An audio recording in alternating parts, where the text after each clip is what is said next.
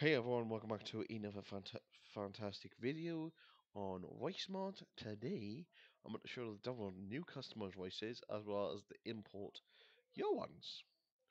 So, first off, going off, we need to show how to download them. So now, actually, how to download them is quite easy if you actually know where you're going.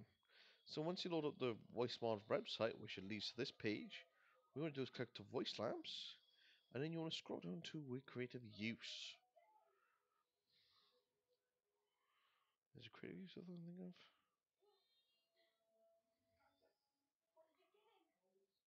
Yes, you use a creative voice library. So you have to click on this link, which will take you straight there, and then you're able to download people's voices.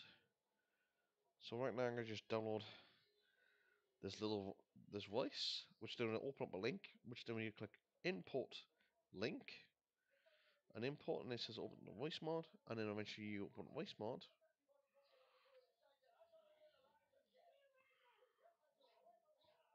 And then Voicemod's gonna also click enable to allow. Which My voice is going to sound funny. A quick A quick second. That's all you need to do. Click save. Once you click save. I don't want to turn.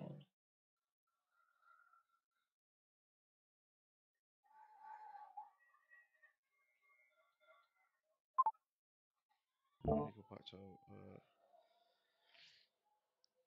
so once you click on save, a new customer voice is right there once for us to be used. And obviously now my voice is back to normal.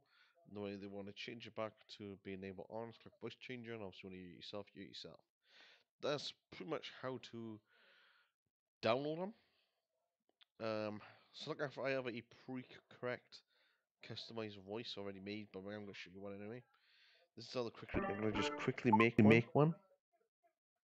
I'm just going to go for this, this.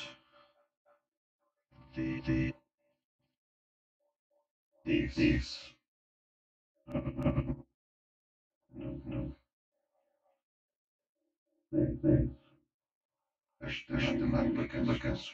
I quality this voice. To a slave. And I could some go back to our voicemail box. Turn off. Once you're back to our voicemail box, then we go to our customer's voice. And then what we'll do is to click copy the either the share button or copy link, which then will actually no wait, I'll just create a copy, never mind. Let's just delete that one. And then what we want to do is to go to our voice that we want to use. Then we go to the share button and grab the link. Copy the link. And copy the link, and we'll go to the same website as we downloaded from, so add voice. Click on add voice. What you want to do is this to give your voice a name, which you can just use random letters, add a description, don't forget about your link, and what we'll do then is click upload. I mean, that's how simple it is. Just how simple the download and import. Hope you guys did enjoy today's video, and I'll see you guys in the next one. Bye for now.